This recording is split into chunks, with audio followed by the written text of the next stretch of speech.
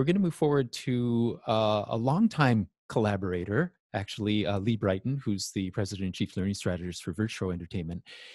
And I've collaborated with Lee so many times, most recently on an augmented reality teddy bear fighting application, which, if it sounds brutal, it is in a cute way. And she and her colleagues pretty much absorbed an entire team I had at the Master of Digital Media program. And for a 2-week rapid prototyping cycle, they were mentored and guided in solving a specific problem that they had with this application. So Lee is no stranger to the world of education, and I'm hoping that we'll learn a lot about the different types of initiatives she's up to and her take on learning at a distance. So take it away, the real Lee Brighton. Thank you so much. I've logged out, I've come back in. Hopefully everyone's got their right name back. My one desire for this next 20 minutes, can I behold everyone their own names? And I'll just keep mine. Thanks, Patrick. Yes, it's been great fun working with you on various projects. At the moment, a lot of our work is centered around VR and AI. And that's the space where we've taken control, and we are certainly pushing forward very aggressively in that space. And I would say without a doubt, we're on the leading edge of it. And the reason that we've done that is I'm certainly an educator from way back. I left some time ago. But when I first put my head in VR in 2016, in the first commercial versions that were coming out, I just was like, wow, this is what I've waited for. This is what every classroom should have. Certainly we need to have teachers, and they need to be guiding and coaching, but the opportunity for student-led immersive learning inside of VR is just amazing. The experiential aspects where you can do things, you're surrounded in 3D worlds. It's just, until you've actually experienced it, you can watch all the videos you like. It's nothing like it. And if you've experienced bad VR, maybe in the early days, or some students made you something and hadn't quite got the frame rates, just put it aside. You know, just because you have one lot of bad pasta, you don't discount all pasta. So let's, keep it in reality and go, there's good and maybe there's some interesting VR. But you have to get your head in some good VR, and you have to experience what it's really like learning in that space, because truly there's nothing like it. But the more I started to engage in this learning and really get into it, there was a piece that was missing. And of course it came back to the fact that I'm an educator. Where was the talking and the communication? People kept putting text boxes up in front of me. I'm a person that really doesn't like reading. I seriously don't like reading. I hate reading text on TV screens. It's got the slightest movement and it's really uncomfortable for me to read. So you put that right here in front of me, and I wasn't enjoying it. Sometimes people would pre-record interaction, but I was like, we've got this really smart AI, and I get we're doing amazing things in vision, but there's NLP, natural language processing. We should be bringing that inside of VR. So for the past 2.5 years, that's what my team's done. We are 36 people. We're primarily still Vancouver-based, but the good thing about being digital by design, as Mark Zuckerberg called it, is now we're employing all over Canada. But inside of that, we have been working, creating a platform that enabled us to have virtual reality and our artificial intelligence characters having unscripted conversation back with us, back with our learners.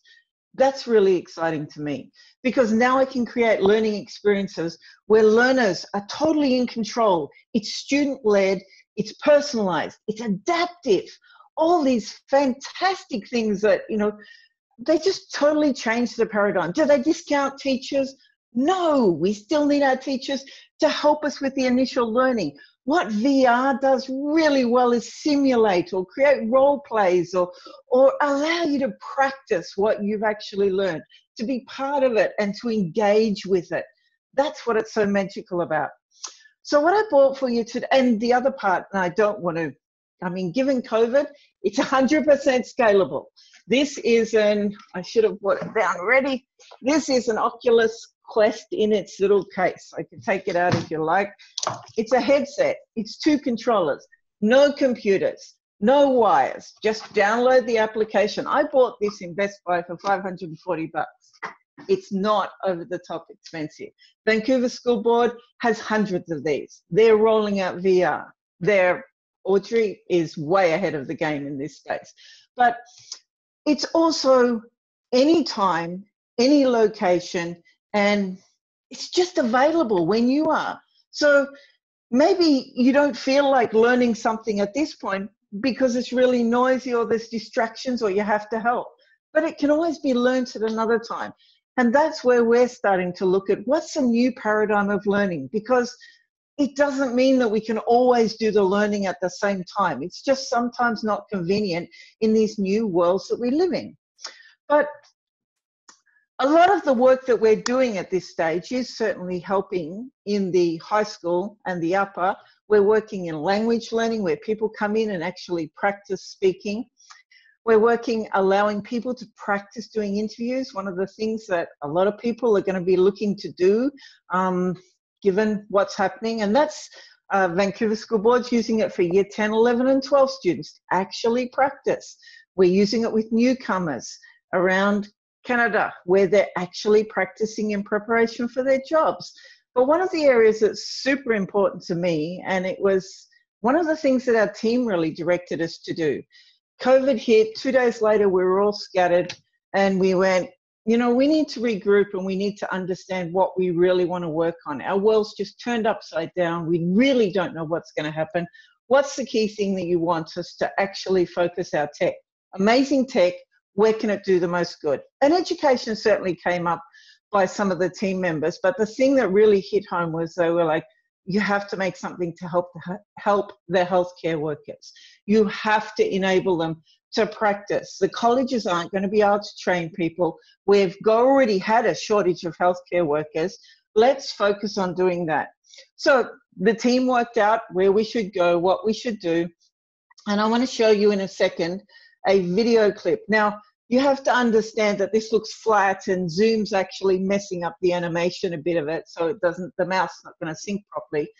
But this is the guy that you're going to see in there. This is an this is an AI character.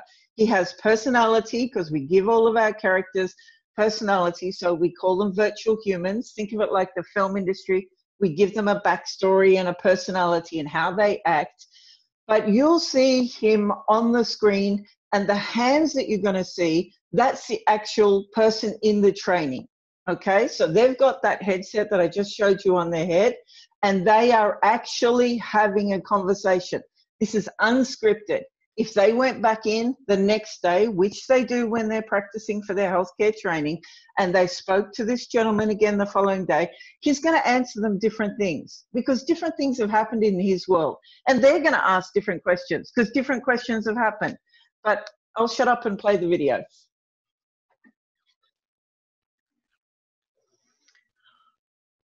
Good morning, Mr. Bauer. How are you feeling today? I had trouble sleeping yesterday. I felt a bit short of breath. That must have been worrisome, Mr. Bauer. Were you able to breathe more easily sitting up? Yeah, sitting up helped. I'm also out of breath when I walk to the bathroom. Let me check your vital signs.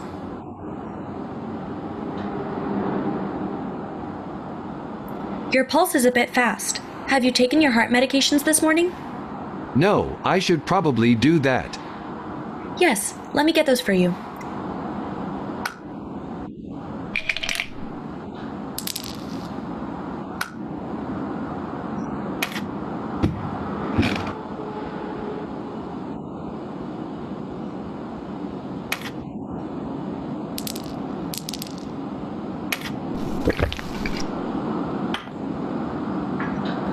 I will let your nurse know that you are having some shortness of breath, and she will follow up with you. That's great. So, thanks, Lee. That's awesome. It gives you a little bit of an inkling on the kind of work we do. What we're looking to do, you can imagine right now, this is chalk and cheese. Right now, students are studying and they're practicing. They do 210 hours of lab work, and they do that with plastic mannequins. They pretend to give them a drink. They pretend to interact with them. They can't practice the important conversations that they have. What we're looking to do is change that. And I really want to finish on a challenge. I want to challenge you to think about how you can move into this kind of space. We're just one company in this space, but there's plenty of opportunity for teachers to be a part of this, for educators to be a part of this. We need to lift our game, to elevate. This is an opportunity where our students can totally be immersed in learning and be a part of just pushing it forward. And I really want to encourage people to look at education as, oh no, this is not from the point of view of this isn't fun now because our students aren't here. This is an opportunity where we can look at how we can embrace some of the new technologies. That's great. Thanks so much, Lee. Yeah, we'll come back to this in a round of questions because there's definitely, you're bringing up a lot of what I wanted to get to after in our discussion about the different roles of technology and how they can increase those types of interactions that you're so well articulating. So thank you so much.